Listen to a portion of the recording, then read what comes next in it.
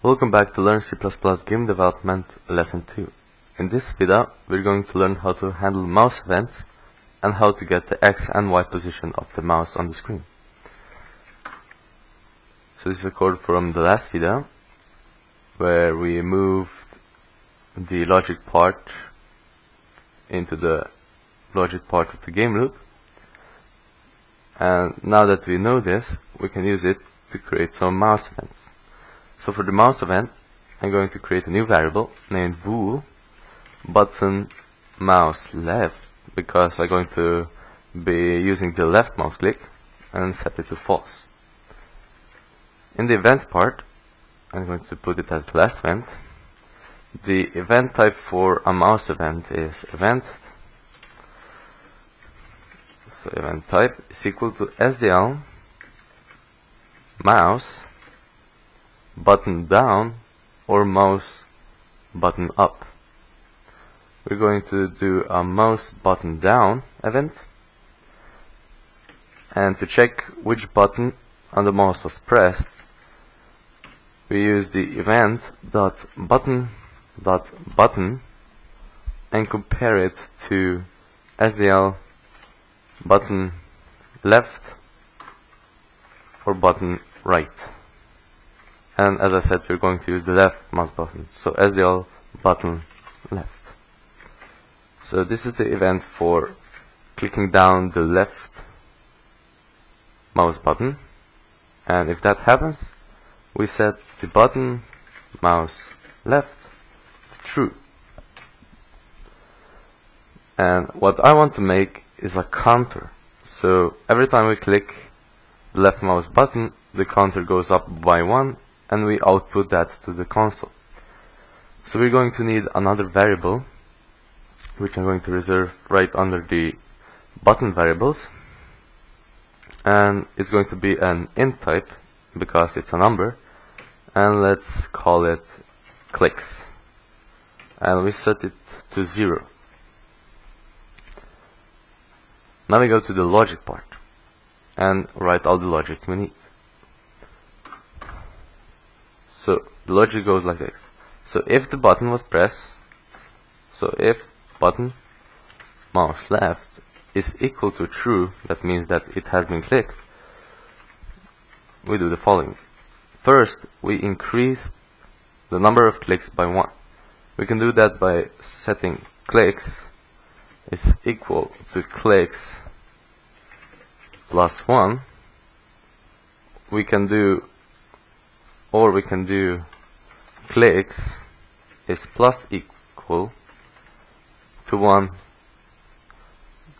or we can do clicks plus plus.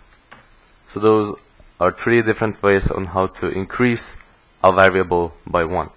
I'm just going to use this one because it's the shortest one, but I'm going to leave these 2 up here in the comments so you can see.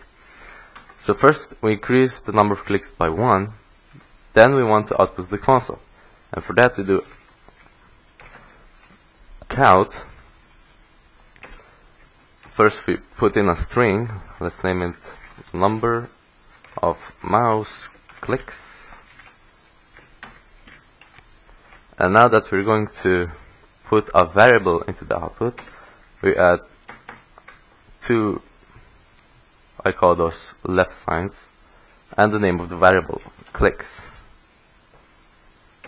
And then we just add a new line to the end. So another 2 left signs and a new line sign. And at the end we have to set button mouse left to false,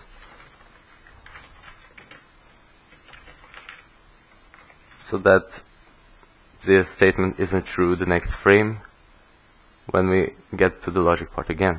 So if you run this,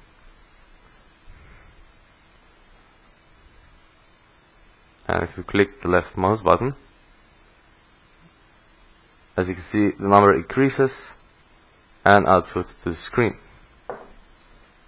Now let's output the X and Y position of the mouse. I haven't talked about the screen yet, because we're going to do that in the next lesson, where we're going to do rendering. But basically, the screen is a coordinate system, where the top left point is position 0, 0, and x increases from left to right, and y increases from top to bottom. So the top left corner is position 0, 0, and the bottom right corner is 640, so that's the maximum x, and 480, that's the maximum y. So if we want to output the coordinates of the mouse, we have to first reserve two variables in which we're going to store the position, and then we can output those. We're going to store these two variables in the if statement because we only need them here. So after the clicks, after we increase the clicks by 1, let's create two int variables. Let's name it int x and y. We can do that in the same statement. And now we have to call a function, and the function name is Sdl Get Mouse State. And that function takes two parameters. It takes two integers as addresses.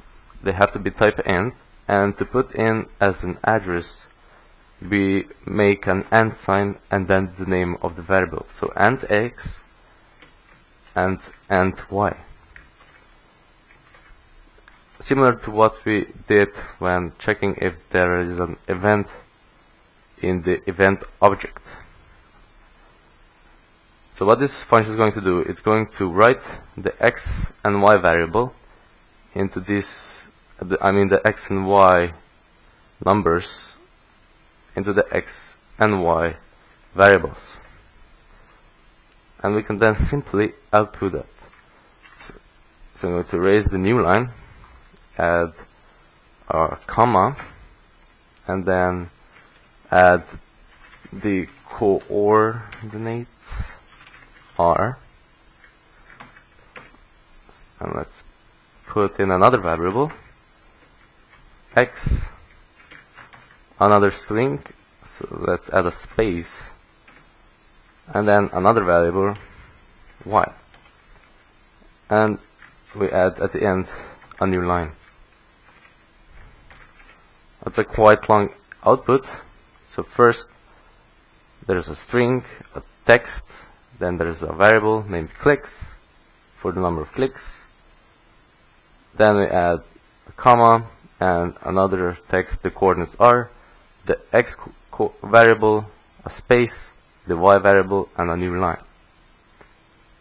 Now if we run this and click, we see the x and y variable. So if I press at the upper left corner, the variables are small. If I press in the upper right corner, the x variable is very high, but the y variable is still low. And if I press in the bottom right corner, both variables are close to the maximum. And that's all for mouse events. You now know how to check for mouse events and how to get the x and y position of the mouse. Now I recommend that you check the exercises and try to do them all. The first exercise is the easiest one, and the last one is the hardest one. I'll also put up a video where I solve those exercises, but I really recommend that you take your time and try to solve them on your own. Thanks for listening.